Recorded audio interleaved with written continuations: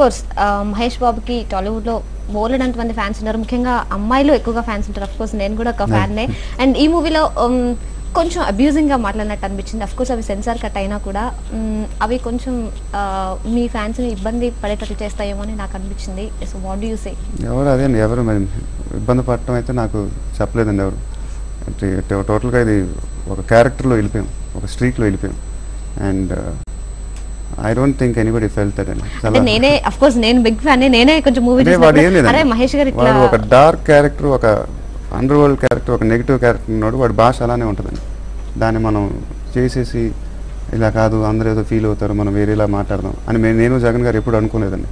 మేము ఏదైతే ఎక్సైట్ అయ్యామో ఆ ఎక్సైట్మెంట్లో వెళ్ళిపోయాం, ఏది ఆలోచించుకుంటాం. And I think that's what work in our favour. And అలాగే మీరు ఒక మంచి క్లాస్ హీరో, అలాగే ఒక మంచి మాస్ హీరో, ఈ మధ్య కాలంలో ఒక మంచి రొమాంటిక్ హీరో కూడా అనిపించుకుంటున్నారు. అంటే లిప్ లాక్స్ అనేవి ఇంతకు ముందు మూవీలో కూడా ఉన్నాయి, ఈసారి కొంచెం కళాత్మకంగా చేసినట్టు అనిపించింది. లిప్ లాక్ అనేది నేషనల్ న్యూస్ కన్నా ఎక్కువ అయిపోయిందండి బేసిక్ గా. అందులో ప్రిన్స్ అయిపోయేసరికి ఇంకా ఎక్కువైపోయింది. వేరే ఎవరైనా అంటే ఇంత టాక్ వచ్చిండేదో కాదు. 2012 లో ఉన్నాం అందరం. I mean, when you show an expression like that, people, the young audience would want to see something like that. పాత రోజులైతే చెట్టుని కదిలిపోయి 2 చేతులు వచ్చి ఇలా పట్టేసుకుని ఆ రోజులు పోయినాయండి. They want to see something like that. And it's shot very well. And నాకు కానీ కాజల్ కానీ డెఫినెట్గా ఇబ్బంది ఉంటుందండి అంతమంది యూనిట్. అంటే నిన్న జగన్ గారితో మాట్లాడినప్పుడు కూడా కాజల్ కన్నా ఎక్కువ మహేష్ కొంచెం ఇబ్బందిగా షైగా ఇబ్బంది అంటే కాజల్ కూడా అందరికీ ఇబ్బంది ఉంటుందండి. We have to get it right finally. So it's మేము ఇబ్బంది పడింది అది, బట్ ఫైనలీ ద అవుట్పుట్ చూస్తే it's come out very well. నేనే దీన్ని హైలైట్ చేసి మాట్లాడలే, కాకపోతే ప్రిన్స్ అయిపోయేసరికి మీరు కాదు అందరూ బేసిక్గా నేషనల్ న్యూస్ కన్నా ఎక్కువ ఇంపార్టెంట్ అయిపోయింది అంటున్నా ఇది.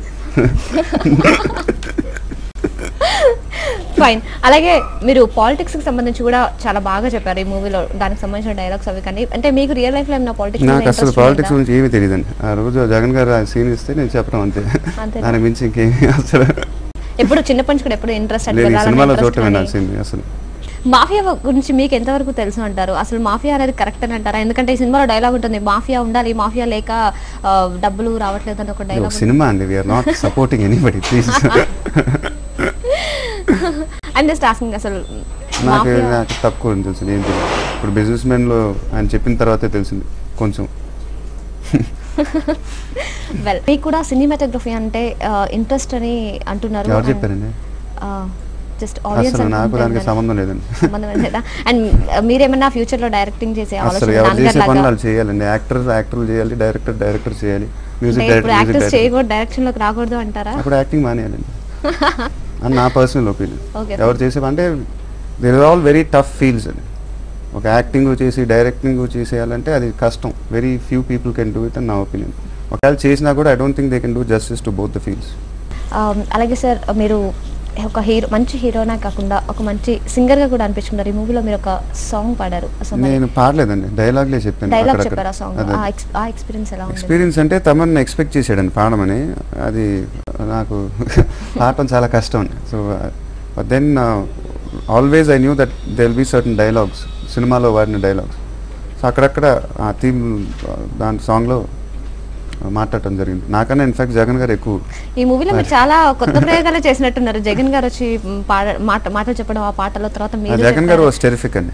నాకన్నా ఆయన ఎరకొట్టేసాడు. అది మేము వింటున్నప్పుడు అర్థమైంది ఆ ఎనర్జీ కానీ అది కానీ. And he was terrific in that. And అలాగే ముంబైలో బాయ్లు ఎవరు లేరు, మైదానం ఖాళీగా ఉంది అని అక్కడికి వచ్చి సెటిల్ అయినట్లు, అలాగే టాలీవుడ్ లో కూడా ఫస్ట్ ప్లేస్ ఖాళీగా ఉంది అని దాన్ని మీరు రీప్లేస్ చేసేసారు అని ఆడియన్స్ అందరూ చెప్తున్నారు. So what you say? ఇలా ఎప్పుడు బ్లాక్ బస్టర్లు వచ్చినప్పుడు అందరూ ఇలానే మాట్లాడుతూ ఉంటారండి. బేసిక్గా మనం పట్టించుకోకుండా మన పని మనం చేసుకోవాలండి. So it's great responsibility I have. Audience నాకు ఇంత బ్యాక్ టు బ్యాక్ బ్లాక్ బస్టర్లు ఇచ్చారు. So my next film is very important. కష్టపడి పని చేసి I try to satisfy them. That's all I can say. Of course మరి మీ మీద ఉన్న అభిమానం మీద కూడా అయి ఉండొచ్చు. టాలీవుడ్ లో ఇప్పుడు బ్రాండ్, మొత్తం టాలీవుడ్ కే ఒక బ్రాండ్ అంబాసిడర్ మహేష్ బాబు అని కూడా అన్న టాక్ కూడా వినిపిస్తుంది ప్రేక్షకుల్లో. సో మరి దీన్ని మీరు ఎలా తీసుకుంటారు? ఆనందంగా తీసుకుంటాను, ఇంకేం చెప్తాను. Very very happy. చూసారు ఆడియన్స్ తో కూర్చొని? నేను చూడలేదండి. చూసుంటే ఖచ్చితంగా మీరు బాగా ఎంజాయ్ చేస్తుండే. నిజంగా అసలు ఇన్ని రోజులైనా కూడా, ఒక 1 వీక్ ఆల్మోస్ట్ అవుతుంది రిలీజ్, ఎన్ని రోజులైనా కూడా థియేటర్ లో సౌండ్స్ మాత్రం తగ్గట్లేదు. విజిల్స్ కానీ క్లాప్స్ కానీ మీ డైలాగ్స్ చూడాలని ఉందండి. ఆ రోజు వెళ్ళాలనుకున్నాను కానీ సుదర్శన్ 35 వాళ్ళు ఇవాళ వద్దులే తర్వాత రామన్నారు. నేను కంట్రోల్ చేయలేమని. But I wanted to see this film morning show. అలాగే హిందీలో కూడా రీమేక్ చేస్తున్నట్టున్నారు దీన్ని. సో అందులో మీరు బాలీవుడ్ లో కూడా ఎంట్రీ ఇచ్చే అవకాశం నేను అదే ఉందా?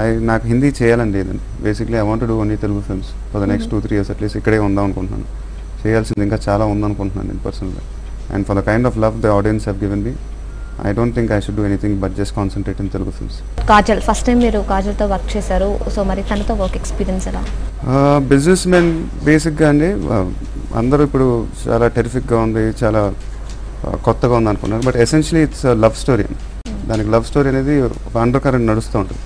So heroine is very important, heroine becomes very important. And Kajal was perfect for the role. చాలా కష్టపడింది మా సినిమా కోసం. And she was terrific. కాజల్కి చాలా మంచి క్యారెక్టర్ ఉందండి సినిమాలో. షిల్ బీ త్రూఅవుట్ ద ఫిల్మ్ మా అమ్మాయి ఉంటానే అనిపిస్తూ ఉంటుంది. ఒక టెరిఫిక్, ఒక ఇంపాక్ట్ సీన్ తర్వాత ఒక లవ్ ట్రాక్ వెళ్తూ ఉంటుంది. సో ఐ డోంట్ థింక్ మీరు అన్నది కరెక్ట్ కాదండి. She goat very good role in this film. And అలాగే మీరు ట్విట్టర్లో కూడా ట్వీట్ చేశారు, జగన్ గారు హీరోగా నన్ను ఇంకో మెట్టు పైకి తీసుకెళ్లారని. అఫ్ కోర్స్ మూవీ రిలీజ్ అయిన తర్వాత ఇప్పుడు ఆడియన్స్లో వస్తున్న ఒపీనియన్ కూడా అదే. సో అంటే ఇది నా బిగ్గెస్ట్ అచీవ్మెంట్ అండి బిజినెస్ మ్యాన్ అనేది. ఎందుకంటే కొన్ని టెరిఫిక్ సీన్స్ ఉన్నాయి సినిమాలో. ఒక యాక్టర్కి ఎప్పుడు ఎస్కేపిజం ఉంటాయండి, బట్ బిజినెస్ మ్యాన్లో ఎస్కేపిజం లేదు. ఎందుకంటే కెమెరా క్లోజ్లో పెట్టేసి ఆయన చెయ్యి అన్నాడు. నువ్వు యాక్టర్ అంటున్నావు కదా, చెయ్యి. డైలాగులు ఉన్నాయి అంటే కట్ లేదు, ఏ ఉండదు, లెంత్ షార్ట్ ఉంటుంది, కెమెరా క్లోజ్లోనే ఉంటుంది. అది there is no chance of escaping and you have to be very good. And as an actor it's an achievement for me, biggest achievement.